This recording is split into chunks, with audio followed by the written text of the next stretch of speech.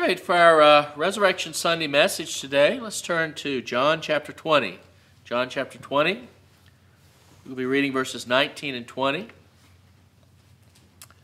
What would you say if I told you that on Easter there were 10 men huddled together in a room in a state of fear? Would your first response be that they're simply following the governor's directive on this Easter day, worried about the coronavirus? Or perhaps, and you may know where I'm going with this, you would realize that this is exactly what the first church was like on that first Resurrection Sunday. You know, there are many large ministries who are canceling their church services today. And so all around the world, there are small groups huddled together around their computers, in most cases, rather than gathering at their church home. As we think about this first Easter, let us consider how similar our situation is today to what it was like nearly 2,000 years ago on that first resurrection morning when Jesus had risen from the dead. John chapter 20, verses 19 and 20,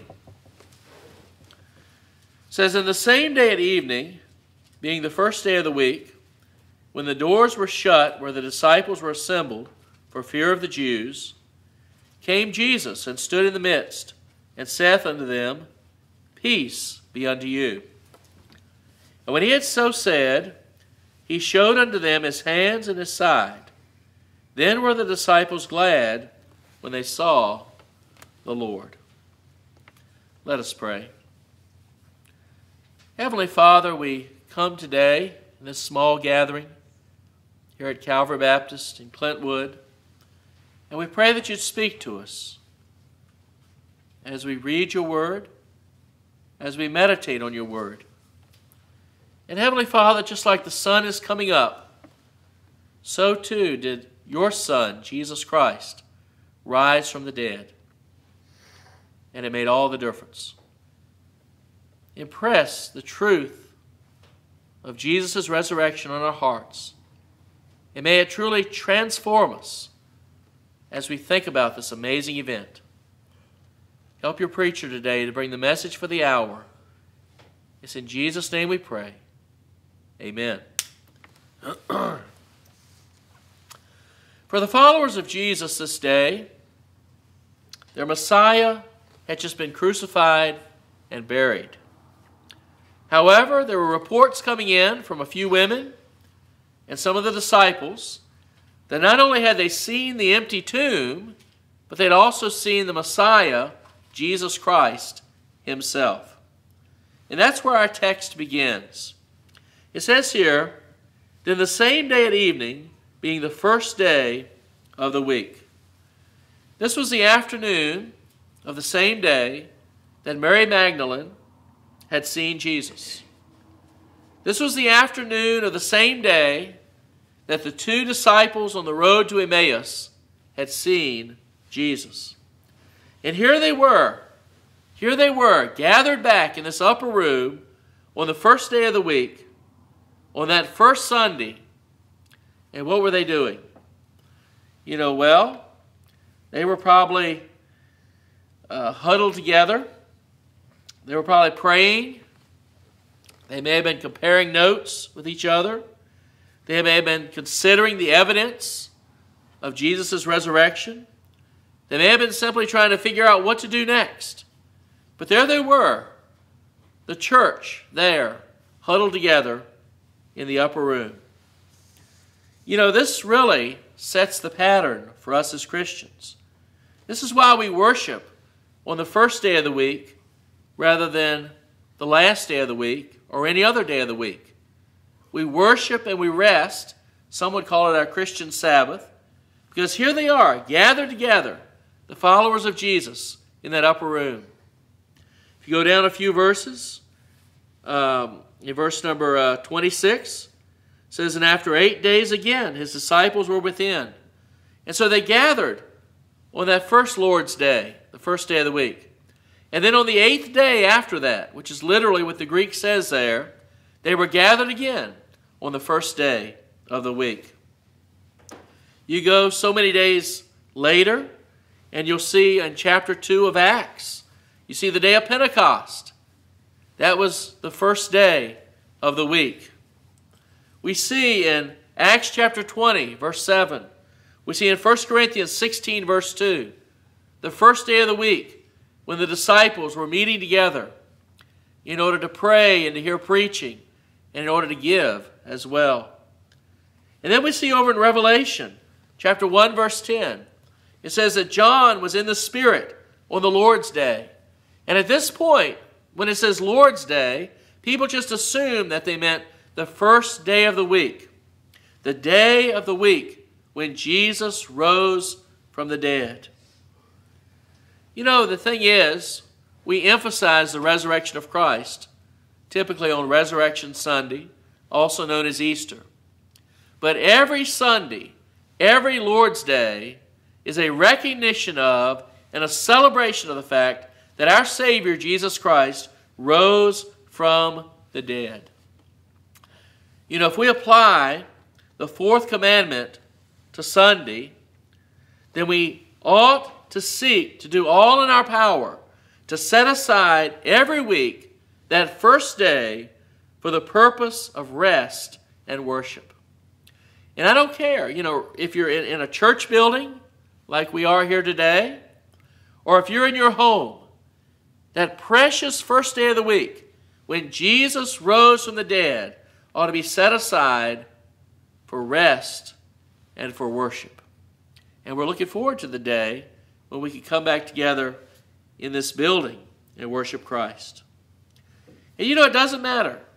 Huddled in the upper room, in your home, huddled around a computer, or here in the church building, the promise stands true that Jesus said in Matthew 18:20, where 2 or 3 are gathered together in my name, there am I in the midst of them. You know, it shouldn't be a surprise after hearing Jesus' words there, because that Jesus is about to show up.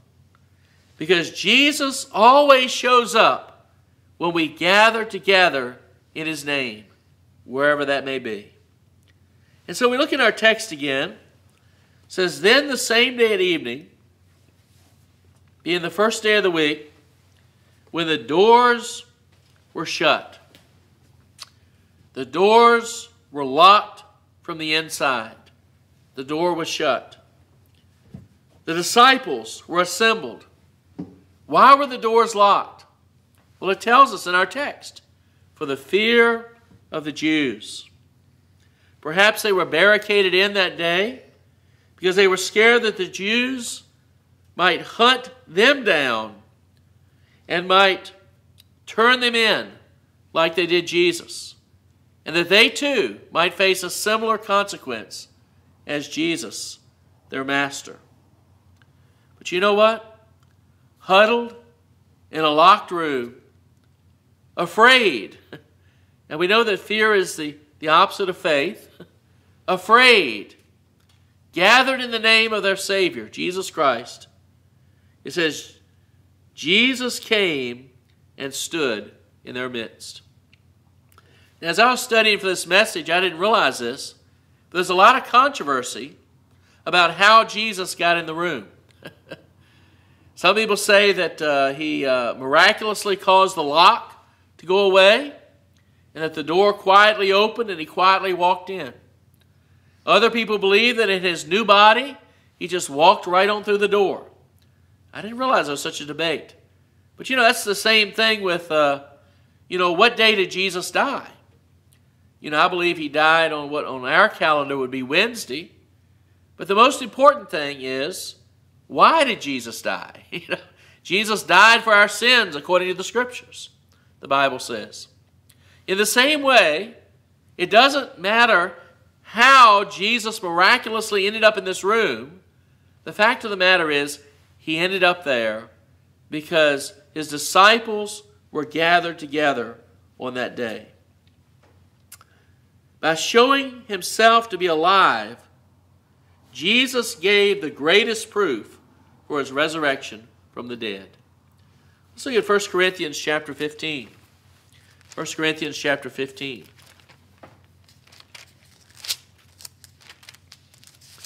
This is that great resurrection chapter.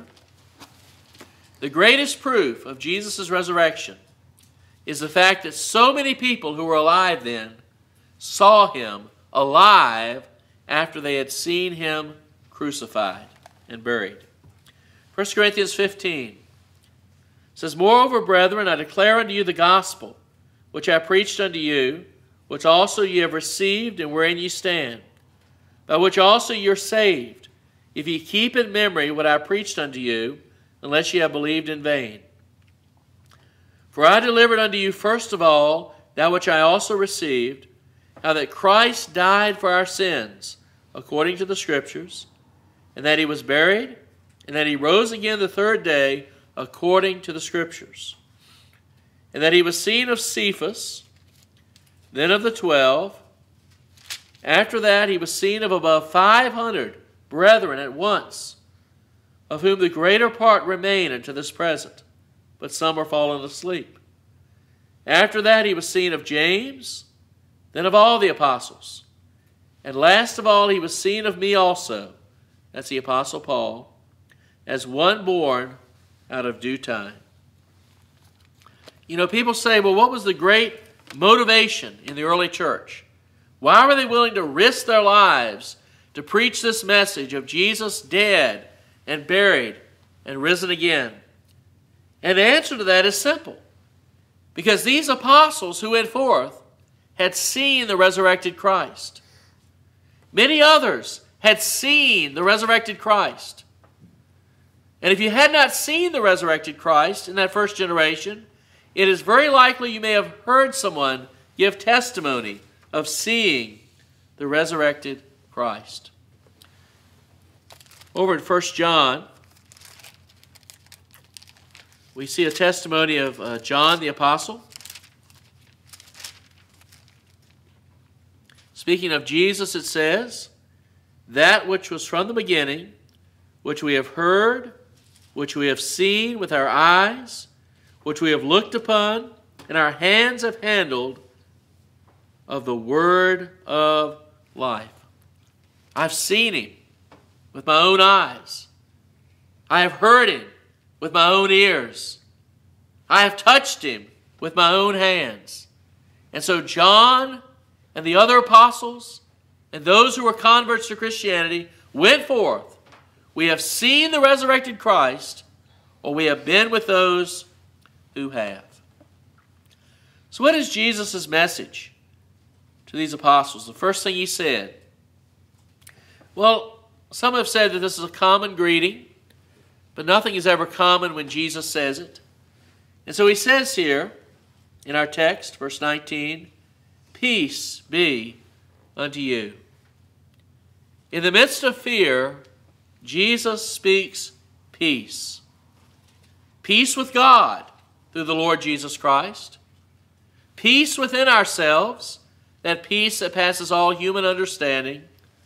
And then peace with others. John 14:27, Jesus says, Peace I leave with you. My peace I give unto you. Not as the world giveth, give I unto you. Let not your heart be troubled, neither let it be afraid.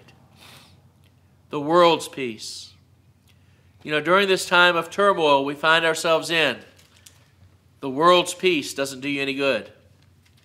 I was talking to someone and he said he'd lost, and this was before it bottomed out, he'd lost $30,000 in his retirement plan through all these stocks plummeting.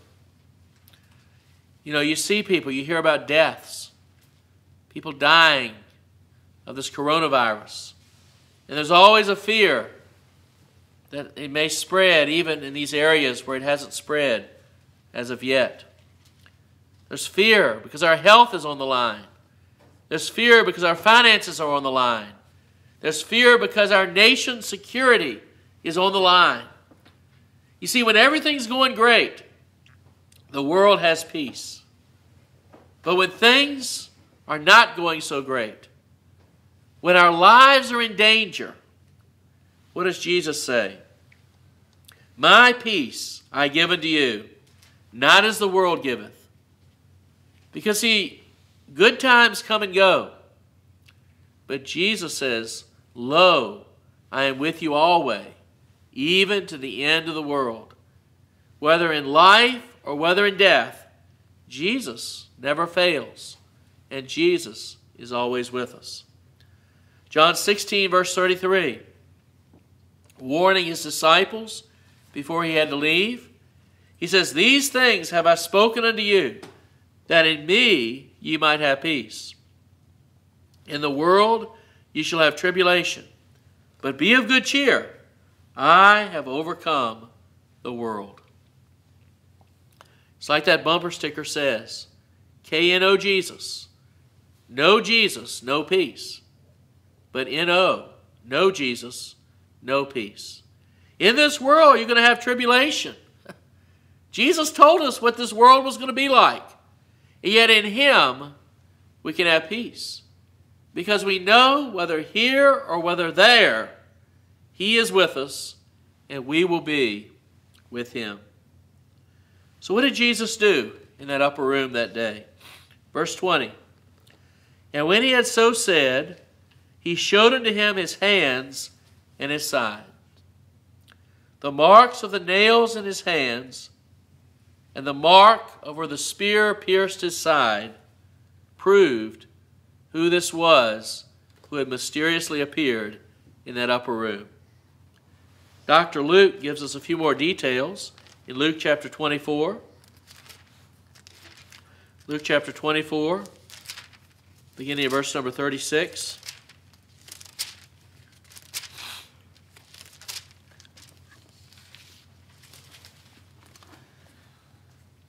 It says, and as they spake, the disciples, Jesus himself stood in the midst of them and said unto them, peace be unto you. But they were terrified and affrighted, and supposed that they had seen a spirit. And he said unto them, why are ye troubled? Why do ye thoughts arise in your hearts? Behold my hands and my feet. It is I myself. Handle me, see. For a spirit has not flesh and bones, as you see me have. And when he had thus spoken, he showed them his hands and his feet.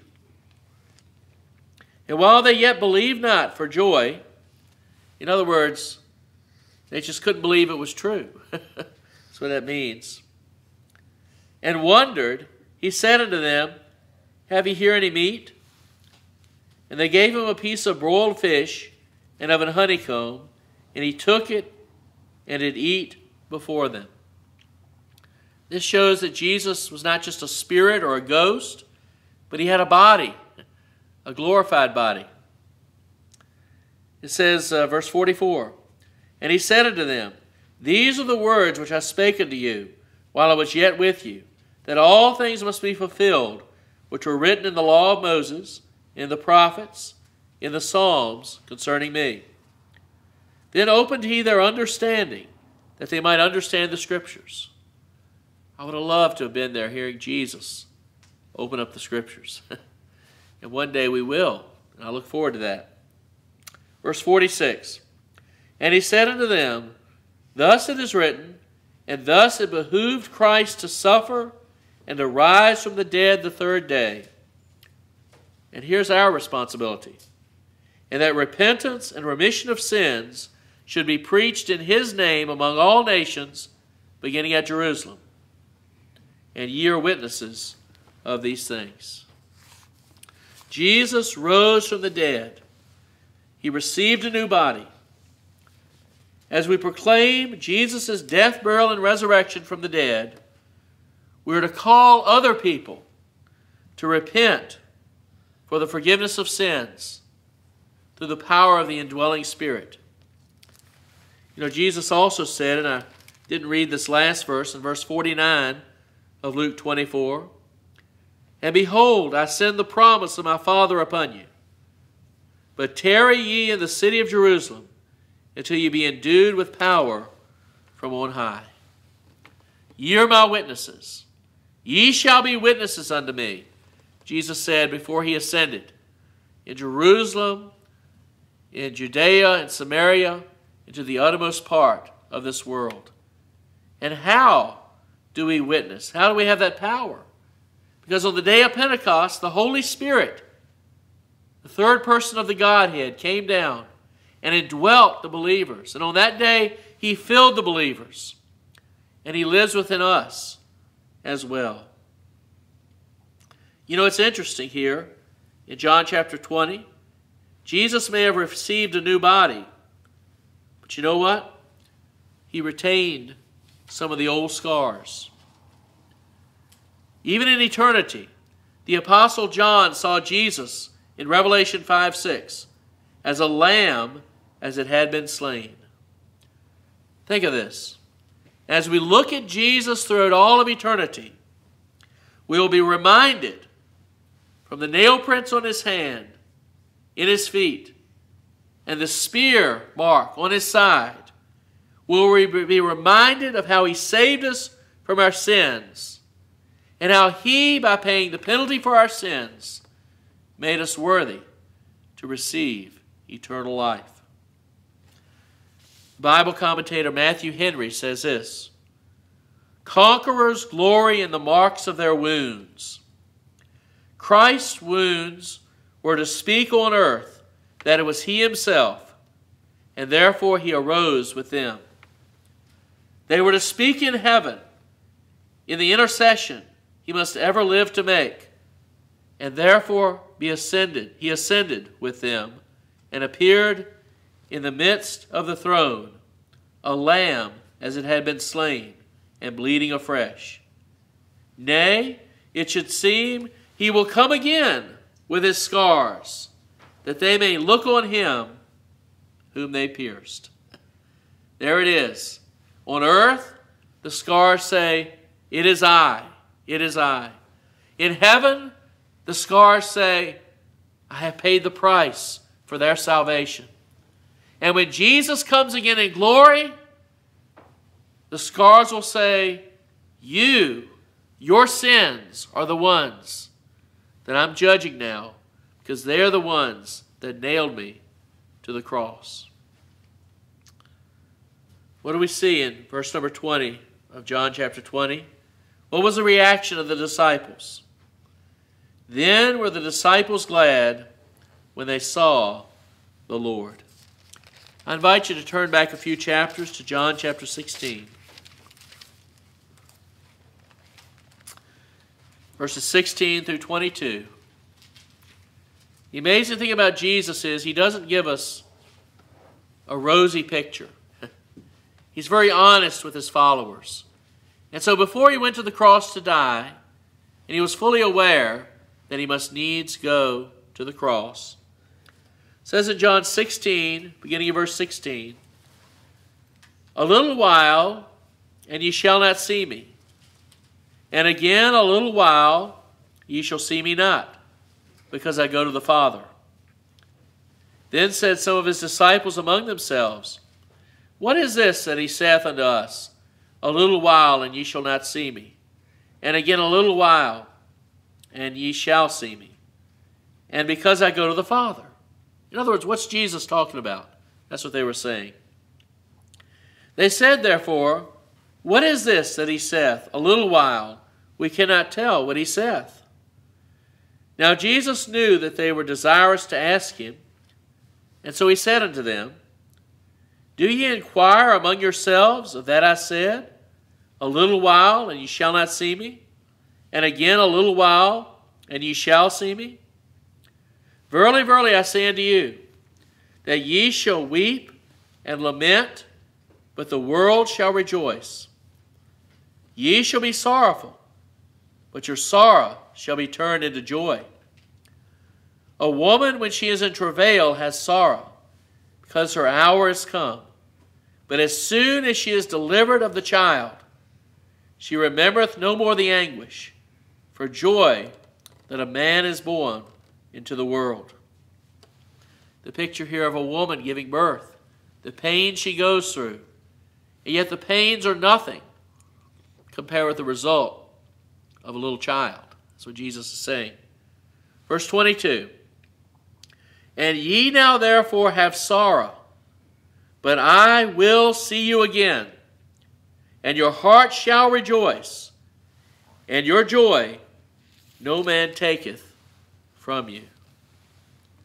I like that phrase there, your joy no man taketh from you. You know, a lot of times we say, well, I'm all upset. Or perhaps even you're angry. And you say, well, he's done this or she's done this. Well, if you're a Christian, nobody can take that joy from you. Only you can give up that joy. And so Philippians says, rejoice in the Lord always. And again I say, rejoice. The disciples were glad when they saw their Lord. Once again, Matthew Henry says this, a sight of Christ will gladden the heart of a disciple at any time. The more we see of Christ, the more we shall rejoice in Him, and our joy will never be perfect till we come where we shall see Him as He is. I read an illustration recently in a magazine, a man who had been in the ministry many years. He and his wife had been married for many years as well. And they said at one time it was a very turbulent time in their marriage. He was working like 50 hours a week, and then trying to pastor a church as well. And anyway, he said that finally he got some things right with God, him and his wife. And so he started coming home, and he wasn't as irritable and things like that. But one day, as often happens to us, he came in and was like his old self, where he was just irritable and grouchy and all this sort of stuff. And his wife asked him this question. She said, did you pray before you came in? And he just walked out, spent some time with his Lord, came back in, and she was the good wife. She didn't remind him of how he came in the first time, and everything was okay. The disciples that first Easter morning, or evening, that first Easter evening, spent some time with Jesus. They saw the Lord, and their joy was restored. So the question for us today is this. Are you cowering in fear like the disciples were cowering on that first Easter Sunday? You know, Jesus invites you on the first day of each week to gather with other Christians. And at this time, that may just be in your home with your family. And He promises to show up whenever 2 or 3 are gathered together in His name. And it is a joyful thing for His people to be in His presence and to hear the Lord Jesus Christ speak to our hearts, peace be unto you. Peace. Peace with God, peace within, and peace with others as well. You know, as an interesting thing, at His birth, what did the angel say in Luke 2:14? Something very similar. Glory to God in the highest, and on earth peace, goodwill toward men. The Prince of Peace has come. The Prince of Peace has paid the penalty for your sin.